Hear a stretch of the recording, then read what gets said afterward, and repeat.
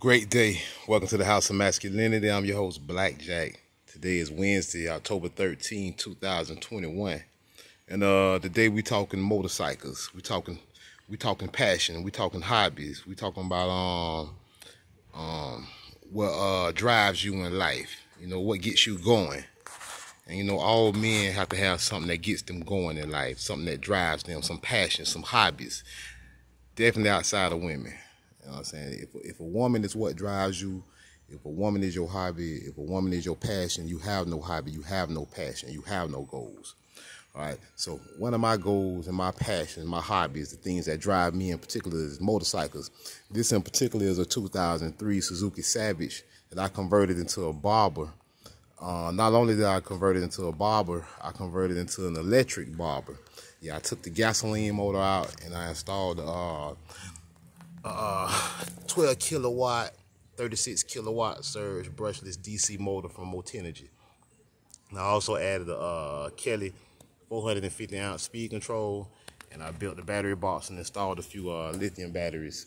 I painted the bike black, removed the rear seat, did a few things to convert it into the barber look. I did put some emblems on there to write back out Savage on the bike, because it was on the tank before I painted it.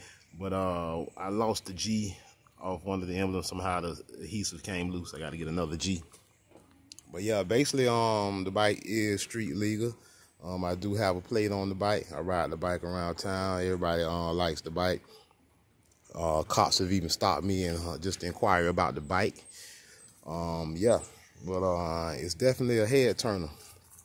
Everywhere I take it, taking it to the football games, taking it out to the nightlife downtown, and yeah, everybody seems to like it. But yeah, I spent probably close to $4,000 converting this motorcycle into an electric motorcycle.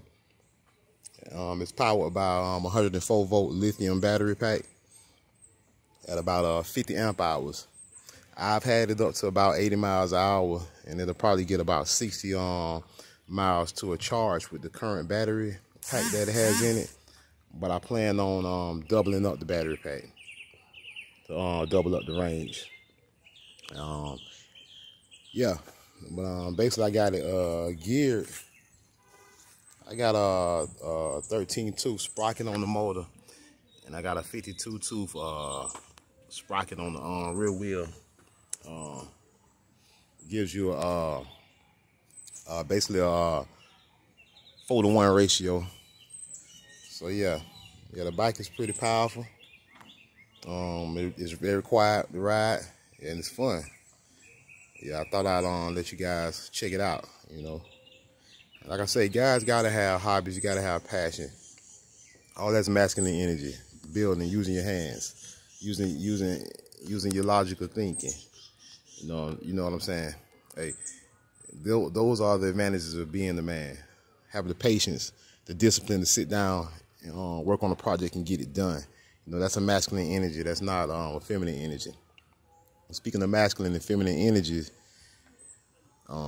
you know, it's been not even a movement going on. Basically, masculinity has people have awakened the sleeping giant with all the trends that's been going on in society and everything that the world has been doing, trying to emasculate men. They've actually awakened the sleeping giant, and men had it up to here, and you know, and you gotta always do something to fuel your masculine fire. Don't let nobody put it out.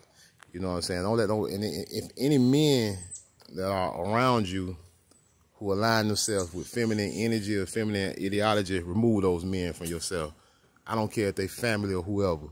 Remove yourself from them. And any women who have this toxic feminist energy, remove yourself from that person. I don't care if it's family or whoever. It's negative energy. It's toxic, and you shouldn't have yourself around it. And when you look at those people's lives, you see it's a telltale story of what's going on inside them. But anyway, this is Black Jack, House of Masculinity. You're going to respect my house, or we'll let the doorknob hit you where the Most High split your peace.